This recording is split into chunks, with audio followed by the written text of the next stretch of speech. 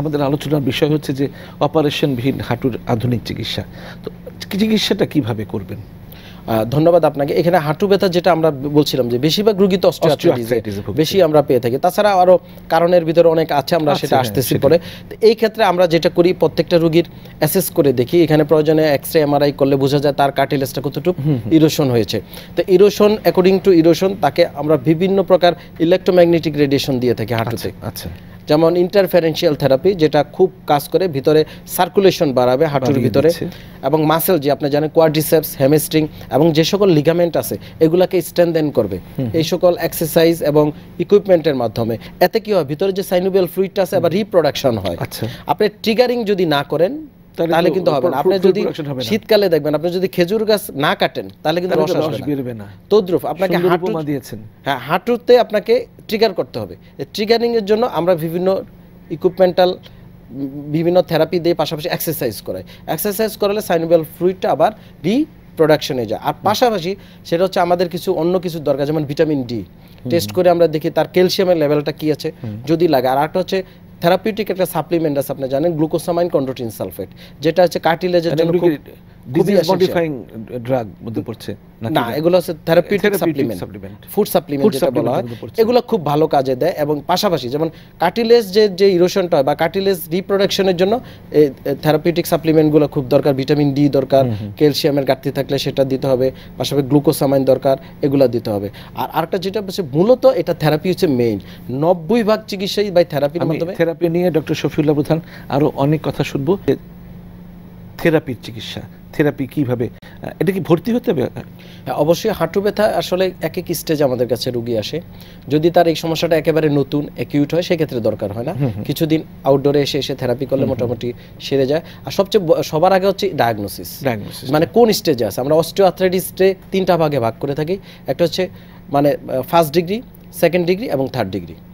যদি third degree বা তারপরে আসে সেই রোগী কিন্তু থেরাপি দিয়ে হয়তো সে কোনো রকম চলাফেরা করতে পারে, পুরোপুরি ভালো হবে না, তাকে হয়তো নি রিপ্লেসমেন্টে যেতে হবে। তবে নি যদি পাল্টাতেই হয় বা রিপ্লেস করলেও কিন্তু সে স্বাভাবিক নামাজ পড়তে পারবে না, কারণ নি যখন পাল্টানো বা আর্টিফিশিয়াল ডিভাইস দেওয়া হয় সে কিন্তু ফুল ফোল্ড করা তার নিষেধ থাকে। সে শুধুমাত্র চেয়ারে বসে নামাজ রোজা করতে পারে, তখন সে নামাজ পড়তে হবে চেয়ারে বসে এবং নিচে বসতেই পারবে না। ইনস্ট্রাকশনই দেওয়া থাকে, সার্জনও বলে দেয়, আমরা বলে দিই যে আর তুমি নিচে বসা নিষেধ, নাহলে কিন্তু হাঁটু খুলে যেতে পারে বা ওই জোড়াটা নষ্ট হয়ে যাবে। তো সেটা হচ্ছে থার্ড ডিগ্রি অস্টিওআর্থ্রাইটিস। সেটা হওয়ার কোনো পসিবিলিটি থাকে না যদি রোগীরা আর্লিতে আমাদের কাছে আসতে পারে, তত তাড়াতাড়ি মানে বেটার ট্রিটমেন্ট। একটা নদীর পার যখন ভাঙা শুরু করে আপনাকে তখনই কিন্তু পার রক্ষা করা যায়, প্রথম দিকেই আটকাতে হবে। তোদের আর্থ্রাইটিসও সেম প্রসেস, ডিজেনারেটিভ চেঞ্জ, মানে ডিজেনারেটিভ প্রসেস। এটা যেহেতু জোড়ার ভিতরে হয়, জোড়া খুবই ইম্পর্টেন্ট। আপনি বলছিলেন হাঁটু শরীরের ওজন বহন করে, তার ভিতরে যদি এটা হয় তখন রোগীর চলাফেরা বন্ধ হয়ে যাবে, আস্তে আস্তে হাঁটতে পারছে, চলাফেরা যে কোনো কাজে বা সিঁড়ি বাইতে উপর নিচে যেতে তার কষ্ট হয়ে যাবে। শরীর মোটা তাজা, খুব স্ফীত, স্থূলকায় আমি বলতে পারি, তাদের কি হাঁটু ব্যথাটা একটু বেশি হয়? অবশ্যই তাদের হাঁটু ব্যথা বেশি হতে পারে। এবং যাদের হাঁটু আসলে স্থূলকা রোগীদের যেটা হচ্ছে আগুনের ভিতরে একটা পানি দেওয়া আর কি, মানে তোল দেওয়া, আগুনের ভিতরে তোল দিলে যেমন ধাউ ধাউ করে জ্বলে ওঠে, তদ্রুপ যদি কারো আর্থ্রাইটিস ও হাঁটু ব্যথা হয়, তার ওজন যদি বেশি হয় তখন কিন্তু সে ওই জাতীয় সমস্যা পড়ে যাবে, সে টোটালি বিছনায় পড়ে যাবে। তো তার ক্ষেত্রে ওজন কমাতেই হবে, অবশ্যই ওজন কমাতে হবে। ওজন বিশাল একটা ফ্যাক্টর। এখানে কি ডিপিএসসি তে ওজন কমানোর কোনো? হ্যাঁ, আমাদের এখানে প্রসিডিউর আছে। আমরা বিভিন্ন মানে ডায়েটিশিয়ান এবং আমাদের ডায়েটের মাধ্যমে আগে আমরা দেখি যে রোগীর ওজনটা কেন হয়েছে, অনেক কারণ। কোনো ডিজিজ আছে কিনা, যেমন অনেক রোগী আছে চলাফেরাই নেই, সারাদিন বসে থাকে বা হাঁটু ব্যথা নিয়ে বসে থাকে, এই যে মুভমেন্টের অভাব, যার কারণে আগে তাকে আমরা উপদেশ দিই তুমি ওজন পরে কমাও, আগে হাঁটু ব্যথা ঠিক করো। যদি হাঁটু ব্যথা না থাকে তাহলে সে রেগুলার হাঁটতে পারবে, অন্তত 2 থেকে 3 ঘন্টা হাঁটলে ওজনও কমে আসবে। এবং পাশাপাশি আমরা ডায়েট চার্ট দিয়ে দিই, ডায়েট যেটা হচ্ছে তার যতটুকু ক্যালোরি দরকার পার ডে সেই হিসাব করে ডায়েট চার্ট যদি দেয়, এবং থেরাপি প্লাস এক্সারসাইজ, এবং হাঁটুর ওজন কমানোর ক্ষেত্রে আমরা বিভিন্ন এক্সারসাইজ দিয়ে থাকি।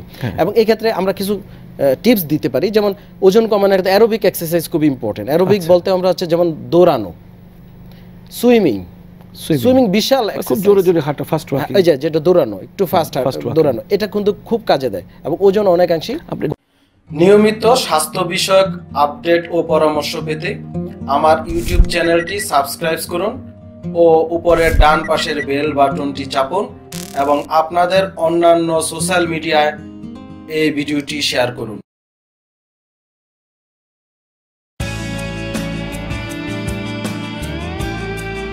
আমরা জানি আপনার প্রিয়জন আপনার জন্য কতটা গুরুত্ব বহন করে, আর তাই সঠিক ডায়াগনস্টিক রিপোর্টের জন্য আপনারা আমাদের কাছেই আসেন। আমরা বিশ্বাস করি প্রপার ডায়াগনোসিস, কনসালটেশন, পেইন ও প্যারালাইসিস চিকিৎসা, পুনর্বাসন, আমাদের সব আয়োজনই সবসময় আপনাদের জন্য 24 ঘন্টা খোলা।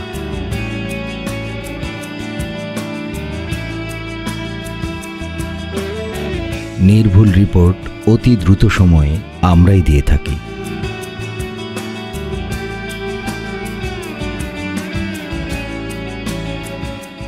আমরা চাই না আপনারা বারবার আমাদের কাছে ফিরে আসুন, তবুও আমরা আছি সব সময় সর্বদা আপনাদের পাশেই।